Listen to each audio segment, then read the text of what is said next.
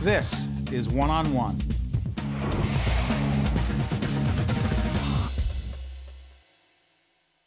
Yeah, he's back. We had him before, but now we have him at the Performing Arts Center here. NJ Pack, Warren Zanes, writer, musician, educator. Good to see you, man. Thank you for having me. Tom Petty, you working on a bio? I'm working on a bio. These things take a long time. Like the bio writer of the Rolling Stones, Keith Richards, went to him and said, that took longer to write than the Bible. And I think I'm matching up. Tell folks about Tom Petty, why it's worth that much time and why he's so interesting to you. Well, as a comparison point, Bruce Springsteen is a guy who knows how to situate himself for you. Tom Petty's a much quieter presence, but of the same generation, has had an enormous impact. You know, there are a lot of young people who identify quickly with Petty, even though he's in his 60s at this point. But I think they grew up in the Renaissance period of rock and roll. And it really, American culture was changing at such a rapid rate, and rock and roll is such a big part of it, that if you want to understand American history and American culture, these guys are very important. Where'd you grow up? Springsteen, Petty. Grew up in New Hampshire. Musical family? Musical family, but we weren't like the Von Trapp family in any respect. We weren't singing together until I joined my brother's band. Most important thing. Tell folks about your brother. My brother, well, we were in the Del Fuegos together for about 5 years until I left and we stopped talking, and then we started talking again. But he does family music. Yeah, family and bands can really do that. Yeah, right? There's a lot. Now, we had John and Bucky Pizzarelli in here earlier. You saw them, right? Yeah. They get along great. That's all fun. But that doesn't always work that way, right? Well, they get along great in front of you, but I just saw them arguing in the parking lot. They were fighting in the parking lot, yeah. Right? But because Dan, right? Yeah. That's your brother? Older brother. You're kidding. 4 years older, you know. But it's so interesting with your career, because it's not just that you're a talented musician and writer, but you're an aficionado on so many levels. But you also bring people into music and try to get people interested in music. Talk to folks about your background in that way. Yeah, well, a curator of this stuff. Yeah, I worked at the Rock and Roll Hall of Fame as their VP of Education and Programs, and I've always been writing about music since I started writing. But I think the two big threads are I played it, and I went and I got my Ph.D. and started writing and teaching about it. Because? And that mix. Why the second part? Because I was dating a young woman who was getting ready to dump me, and she said, you might be more interesting if you went to college. Why does that have to do with a woman? Truth. A woman? What's up with that? Well, why is that? I was just walking through the entire plot of Homer's Odyssey with someone, and it's all about a woman. If the story's worthwhile, there's a woman there. Thank you, Warren. Yeah. That is true. Interesting, right now, your music. Describe, as people evolve in their musical taste, would you describe where you are right now? Well, where I'm at right now is, as you say, I'm writing this Tom Petty book. I do some work in film. Just launched a big project with Steven Van Zandt from Bruce Springsteen's band. So I'm involved in music. Talk about that Van Zandt project.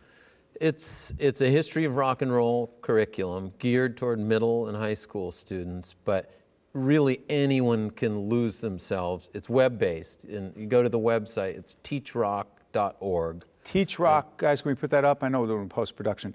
Teachrock.org, and what happens when you go on there? When you go there, there are lesson plans that are certainly geared toward the teacher, but there are a tremendous number of resources. So, you know, our thinking is with music, what people tend to do is, let's get instruments into kids' hands. When they have film in the classroom or literature in the classroom, their first thought isn't, let's make them filmmakers, let's make them writers. They study the history of the medium. It doesn't happen as much with music. So with Steven, what we're creating is a true history. It's more social studies than music-based. And so this is for kids who start to get drawn into popular music so that they can have a kind of sense for where it comes from, because a lot of kids do not learn that. Why did Aretha Franklin's Respect mean what it did when it came out? What was the context? And that's what we're really setting up. So when you go to this site, you'll see, among other things, you'll see Aretha on stage getting a Cashbox Award, and there's Martin Luther King at her side. We have a clip from the Merv Griffin show of Martin Luther King on Merv Griffin's show, talking about the civil rights in a context that you're not accustomed to seeing him. So it's a lot of rich historical materials, but a way to see that this music was not just an entertainment. It had all kinds of power to actually change the fabric of society. But you know what's so interesting to me as I listen to you talk about this, Warren, is that because we know each other from our respective hometown, you know, Montclair, and around school functions, you know, I see you around and I think to myself, the little kids are around, and you get little kids interested, like, you know, your own and others. And as you talk about music in such a frankly scholarly way, I ask myself, how does he make it accessible to younger kids who would potentially have a harder time accessing what you just described? Because you do. Well, we start at middle school, so we're not at the elementary level, though I think we can get there. But here's the thing. I don't think I need to make it accessible to them, because I think the music makes it accessible to them, and then they start to get interested. They're already studying things like the civil rights movement, the growth of the suburbs in post-war America. They have to look at that stuff in their history classes. If I can provide a different portal onto those same subject matters, and the portal involves popular music, they're going to come to me before they go to, you know, frankly, a dry textbook. The potential for the internet, for social media to help drive this interest in the kind of music we're talking about. Yeah, it's huge. You know, obviously. We've partnered up with Scholastic to really kind of promote this and get it out there. But so much happens at that, you know, it's crazy to call it a grassroots level, but it is a grassroots level on the internet. It's educator to educator, student to student. So you build this stuff, you work with partners like, you know, we've got ABC News, we've got Scholastic, we've got NYU. They help you, but then it's out there in that world. And if you build something that's good, it's really got a shot. We did a lot of coverage on 25th and Stardom, a terrific movie. I guess it premiered at Sundance. It won a lot of awards there, but also our partners at the Montclair Film Festival. They premiered it last year. Darlene Love and a lot of backup singers were featured. How did you get connected with that? I got connected because the producer, Gil Friesen, called his friend, Jan Wenner, who's the founder and editor of Rolling Stone, and publisher, I mean. And Jan said, call Warren and talk to him about your idea. And Gil said, I want to make a movie about backup singers. Now, you don't hear this typically. Usually it's, I want to make a film about, and then it's, you fill in the star's name. It's Elton John, it's Sting. So from the get-go, Gil had an idea that was unconventional. And I felt like my role was to keep going to him and saying, why do you want to make this? Good question. Because if you can drill into that, I mean, it was very instinctual for him, but as we drilled in, he was coming up with more reasons why he wanted to do this. And in those reasons were the heart of the film. This is a story about women in music. This is a story about gospel. This is a story about gospel music getting into popular arenas. You know, like with so much music has a gospel feel to it that you would never associate with the church. It was that story. It was the story of, you know, living behind the star and really investing in an art despite the fact that you were destined to be anonymous. Yes. Like, does it stop meaning something because you're anonymous?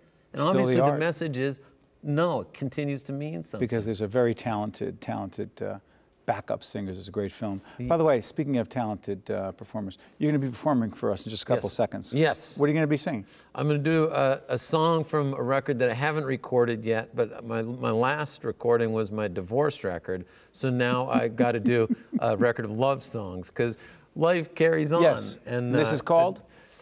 This one's called What You Do. What You Do. Thanks, buddy. Thank Appreciate you. it. See you in town. Thank you.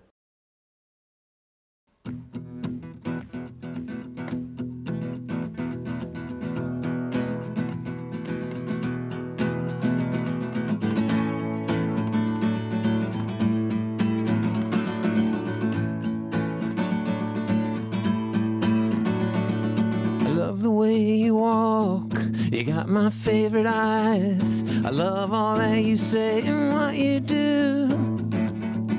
I love when you wake up and the clock's just hitting noon.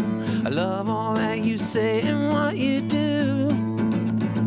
There's no one looking out for you, no one watching me, won't you?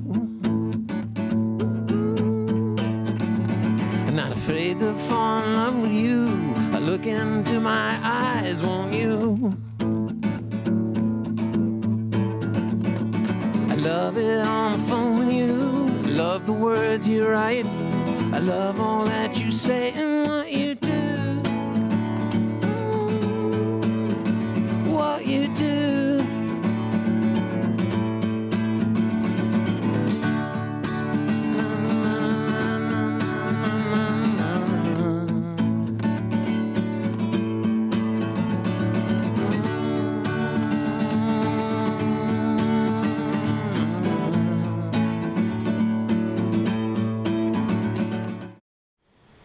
One-on-One with Steve Adubato at NJPAC has been a production of the Caucus Educational Corporation, celebrating 25 years of broadcast excellence, and by the New Jersey Performing Arts Center, in cooperation with NJTV and 134 WNET.